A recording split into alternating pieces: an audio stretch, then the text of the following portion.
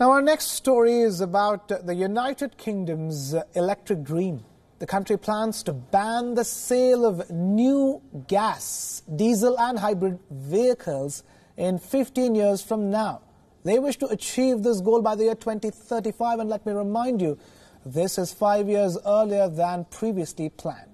Here's what's happening. The British government says this is an attempt to reduce air pollution and, if you will, emissions, cut them down. As of now, diesel and petrol models account for 90% of sales in Britain.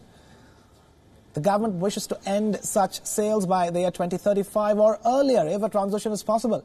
They are even suggesting the use of hybrid vehicles. Interestingly, this announcement, right after Boris Johnson sacked the head of COP26, Claire O'Neill. So naturally, many are seeing this as a damage control announcement aimed at elevating the United Kingdom's environmental credentials. Boris Johnson, however, disagrees. He says it's part of the British government's larger plan to get down carbon dioxide emissions by the year 2050. We have to deal with our CO2 emissions, and that is why the UK is calling for us to get to net zero as soon as possible, to get for every country to announce credible targets to get there. That's what we want from Glasgow.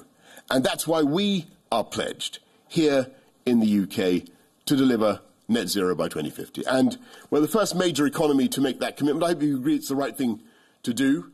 I think it's quite proper that we should.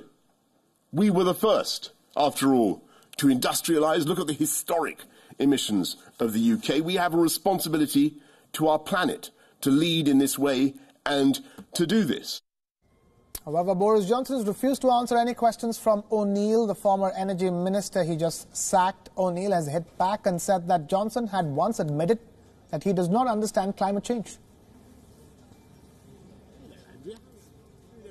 He doesn't really get it, I think, is what he said. But others around him do. And I think my advice to anybody to whom Boris is making promises, whether it is voters, world leaders, ministers, employees, or indeed family members, is to get it in writing, get a lawyer to look at it and make sure the money's in the bank. Back to the announcement, the United Kingdom is not the only country to do so. Cities and countries around the world have announced plans to end the use of diesel vehicles. Denmark is expected to ban petrol and diesel car sales by the year 2030. France plans to ban the sale of all fossil fuel-powered vehicles by 2040. The European Union, too, has called for banning new petrol and diesel vehicles that are finding traction. And this is a story we will continue to track.